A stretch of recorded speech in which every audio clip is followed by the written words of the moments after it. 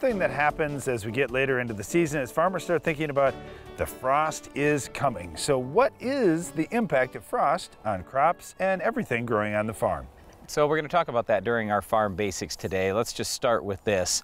We farm in the northern United States. We will get frost. It's going to be really cold really soon.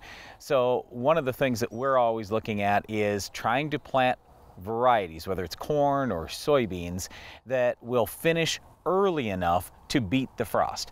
The problem is if the frost comes too early before these crops are physically mature, then they don't have the same weight to them, they don't have the same yield, and so not only do we suffer because we have fewer bushels to haul to town, but the bushels we do haul are poor quality, so we get paid even less. So that's why we have tremendous incentive to always try to pick the right varieties that will finish in time. Now, if you get it just right though, Brian, when the grain is completely mature, ready to go for harvest, but you still have a healthy plant with a green stalk, frost could be your friend. You could kill off some of those green stalks and make the harvest process just a little bit easier. So some farmers really like it for that. The other thing that farmers may want a frost for out in those fields is maybe they've got some weeds that popped up really late in the season and they are very lush and green and they're going to be difficult to cut through. Well, that frost may kill some of those annual weeds off, and that could be a good thing too.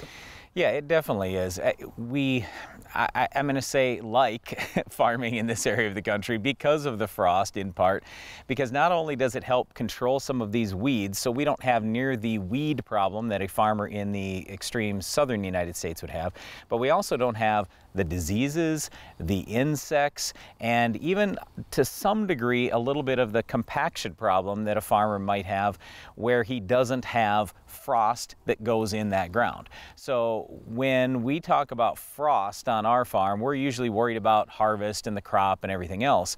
But I also want to think about the deep freeze that absolutely impacts that soil going way down in, killing a lot of the harmful things for us and also helping just a little bit to solve our compaction problem. Well, and there's several things with that. First of all, the bugs, Brian, I want to mention that because if mosquitoes are bad and those types of things, a frost is welcome because you can wipe out a lot of bugs with a frost. I like that a lot. And the big 6-month plus break we get with no insects outside, that's wonderful for me. But the other thing you mentioned there was the soil, and I think about this, sometimes it's too wet at harvest time and farmers are having a tough time getting through the field without rutting it up and making a mess. But if we get freezing weather, so not the first frost, but as it does get colder, that does allow farmers to float equipment through the field very easily because the ground is hard. Well, once again, the impact of frost can be positive or negative depending on how you want to look at this thing. And yes, some days it does get a little frustrating for us when it's the middle of the winter and it's about 30 below zero, but we always have to have the hope that we're going to have a great crop next year, in part because that frost that does go way down deep into the ground is killing off a lot of the things that could negatively impact our crop, like weeds, insects, and diseases. Well, one weed that frost can certainly kill is our weed of the week. We'll show you how to stop it during the season coming up later in the show.